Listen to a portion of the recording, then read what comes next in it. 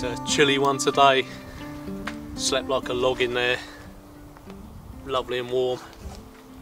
But I'm hoping this is going to turn and maybe get a bit of snow. They promised us a bit of sleet, so I'm just hoping for the white stuff.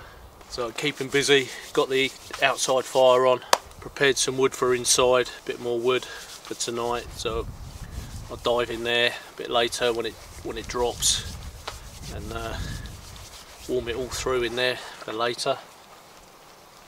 But no, I love this. This is great. So peaceful as well. So nice.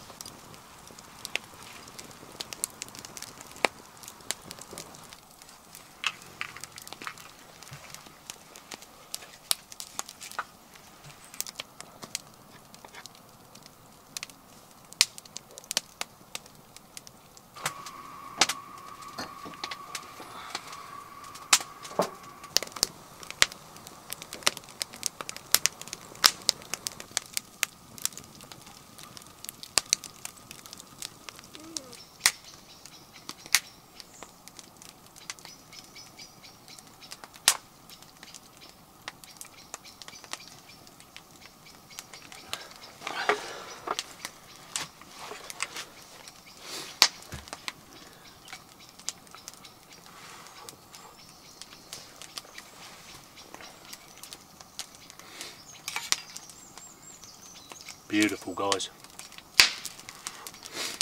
Really spicy.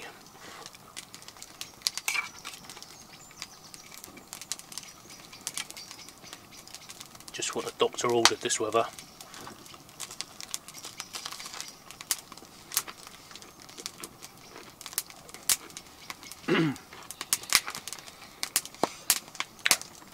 Nice food. Stunning fire. What more can a man want? Oh, this chili's beautiful.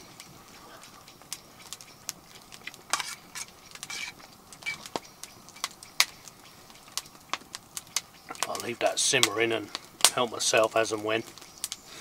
And there'll be enough for tomorrow as well. Perfect meal for this weather. Oh, that's spicy.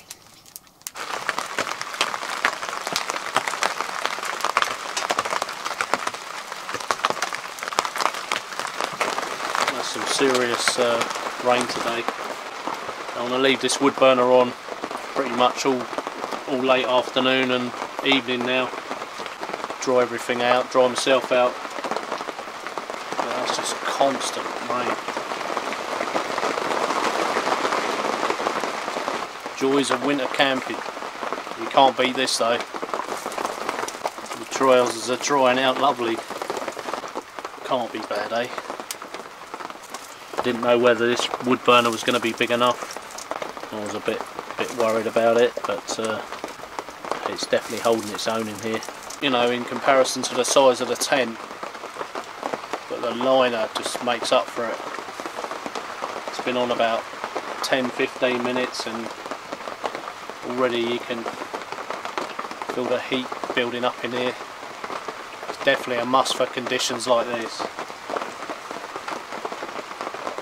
I would not want to be out there now soaking wet with no fire or shelter. It's probably about 4 degrees out there and it's quite heavy rain. But tucked up in here, me and Buster, it's enjoyable.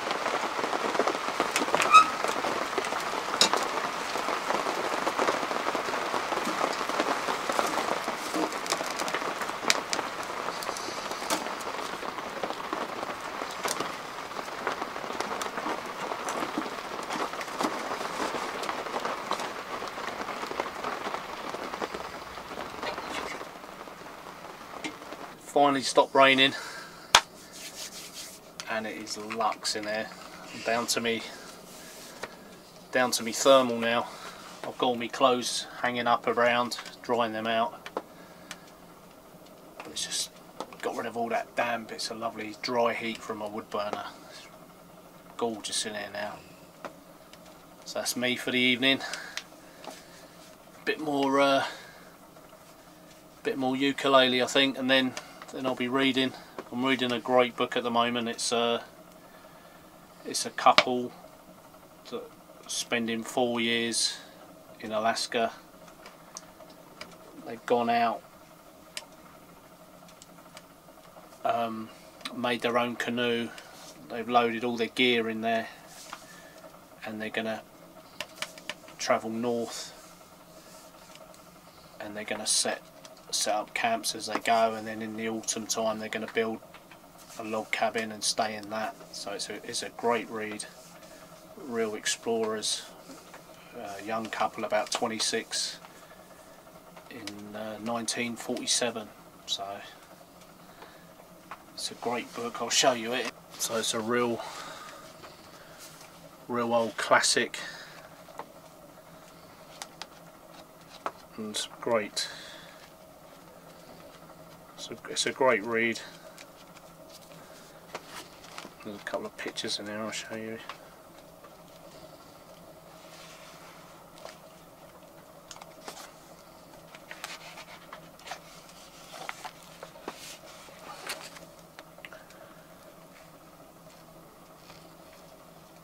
But there's three books in this kind of series. There's their log cabin and their burner. So it's a lovely read while I'm here in the tent.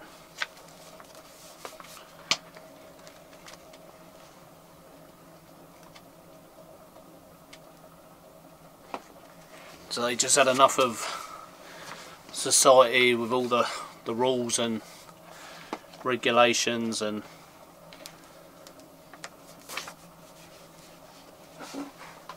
stuck in society's rules, so they decided to up sticks and head north and spend time with the Eskimos. I'm only a little way through it, but if you go on YouTube and look up Alaskan archives, you'll see their video that kind of accompanies the book. So it's Alaskan Archives. A great couple. I think they're my favourite couple on YouTube. There's no sound. It's just silence, which is quite nice. But it's nice reading the book and kind of hearing their mindset and what they're hoping to achieve. So I'm gonna read a bit more of that tonight, but this book was quite hard to get hold of.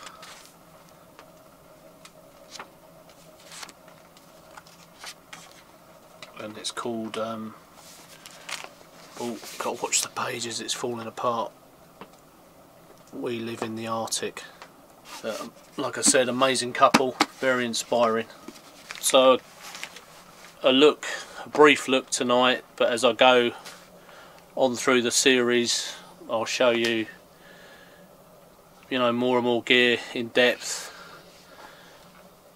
But these are my two power packs. I've got a Delta Eco Flow on the top shelf, so that's keeping everything topped up. All my batteries, phone, radio, camcorder. So that's an amazing piece of kit. And then down the bottom there I've got the, let's turn that light off, plug that. I've got the Power Oak big bad boy there, so that'll last about 2 to 3 weeks. And I've got these little USB lights that I plug in, and they're really useful. Don't hardly burn anything. So that's my kind of power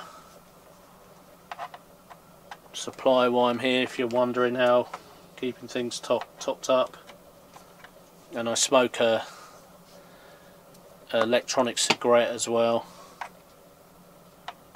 so that keeps that charged. But they're really good units, so I'm not short of power with both of them in here. So that's sort of a brief look at my electrical side of things inside the Arctic tent. So someone mentioned to me I should get an electric blanket and plug it into one of them, so that'll be good. The beauty of these as well, they both got inverters in, so I've got a little electric light from home which I've plugged into the Power Oak.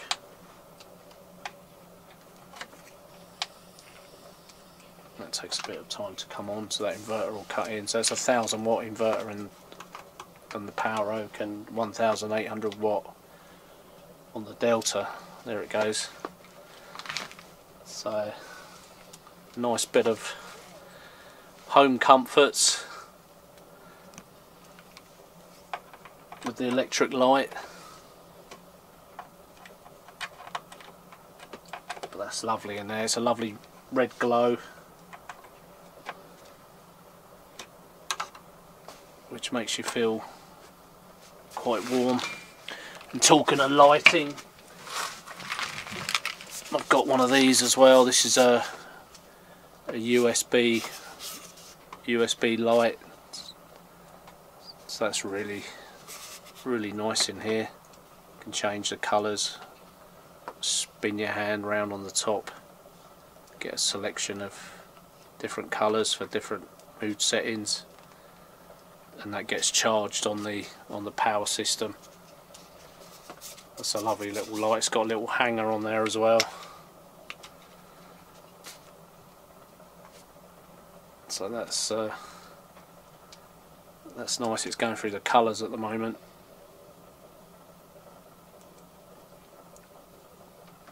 So that's a lovely bit of ambience in here.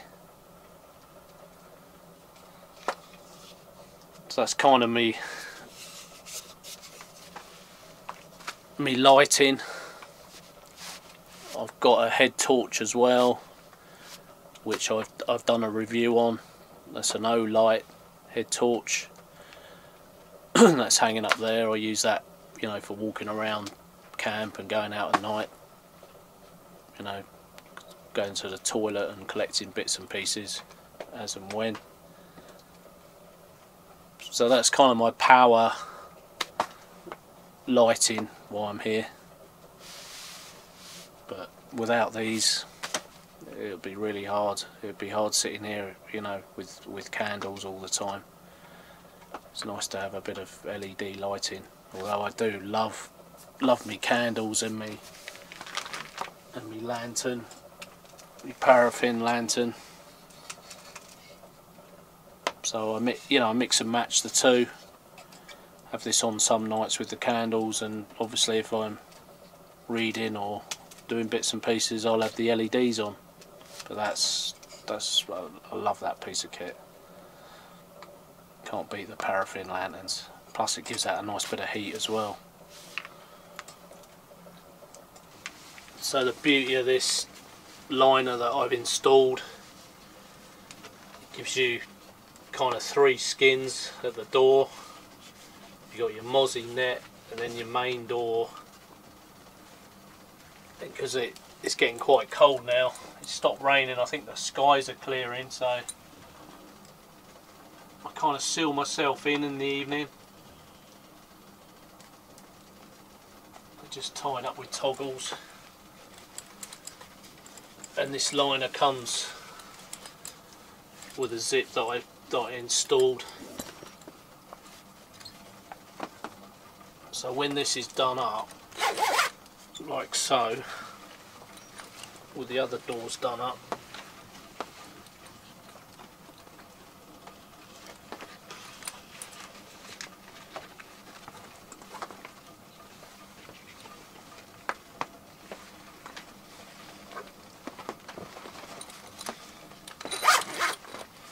like that, you're completely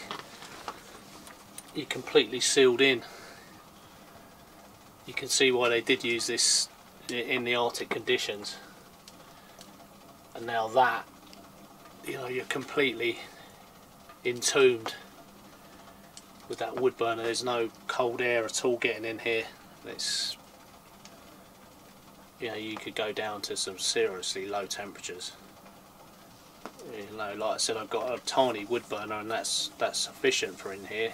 I'm just down to me thermal, and it's been a rotten day, raining all day, and now it's clear skies, so that, you know, it's going to be probably 2 or 3 degrees, maybe a frost, and I'm walking around in thermals. So it's a win-win, this tent. It's so pleased with it. And last autumn I stayed in a teepee with a bigger wood burner, but it was a single skin, and that was warm. But I think, you know, if I had that bigger wood burner in here with this liner, this would be phenomenal temperatures. You know, you probably go down about -25, -30, and be walking around in shorts and t-shirt. Because I was thinking of upgrading the wood burner, but seeing how it's coping, it was a bit of a worry whether it would be warm enough or not. But it's fine. It's perfect. It's not too hot, and it's not cold. It's worked out really well. Really pleased with my setup.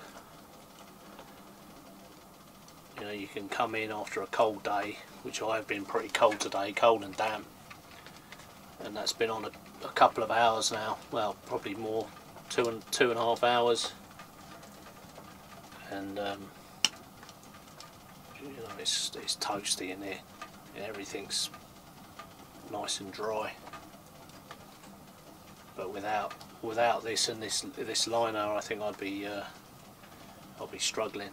And this is why you can stay out for long periods of time when you've got gear like this. And this Arctic tent and the liner wasn't mega money. I think I paid £500 for the tent and the liner, about £550. So for £550 you've got a big tent with a lot of space that's really warm, and whatever the weather throws at it, it can handle it. So, you know, some of my gear's expensive and some of my gear's cheap. You know, reasonably priced for people. You know, people say to me, you know, how can we camp on a budget? You can camp on a budget. You can do this sort of thing on a budget. You know, go to Army Surplus and you can attain a lot of gear that's quality for no money. You don't need to go out and spend thousands and thousands of pounds. I spend quite a bit, because you know I'm doing it all the time and I love what I do. Some of my gear's sponsored. I only have gear, I only accept gear that I want and I really like. You know, I wouldn't ask for something that I didn't like or I wouldn't use. So everything that you see me reviewing or is sponsored by, it's you know, stuff that I'm going to use. You know, like the power packs. They're pieces of equipment that I'll use in here and when I'm overlanding.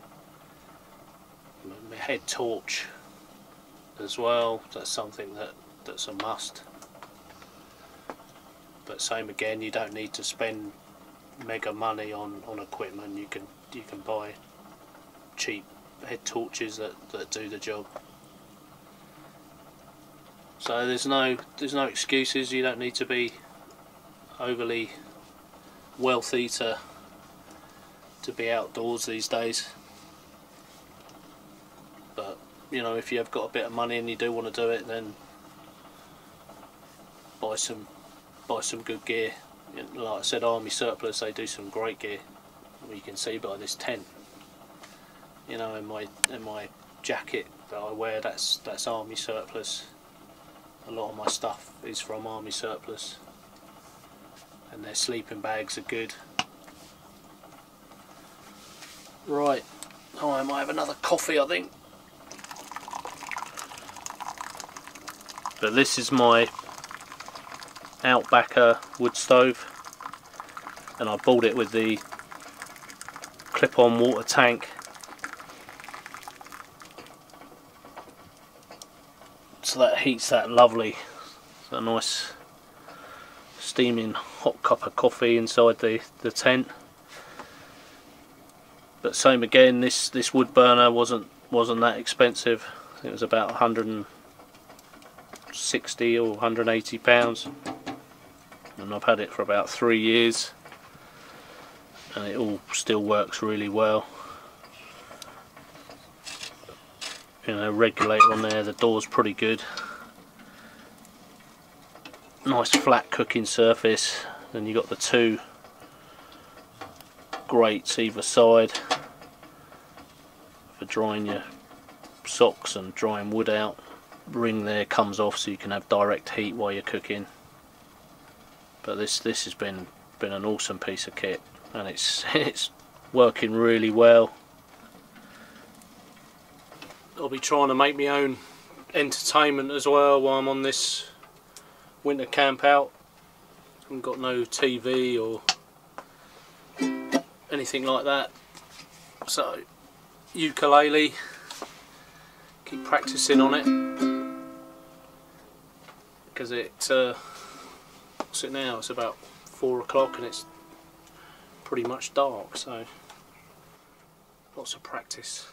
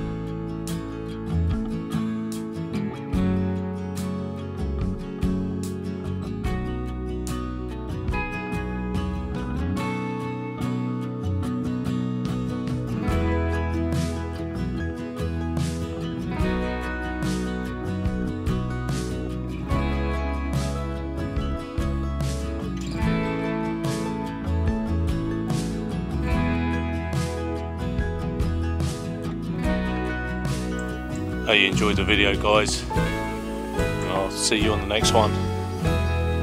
Enjoy the great outdoors.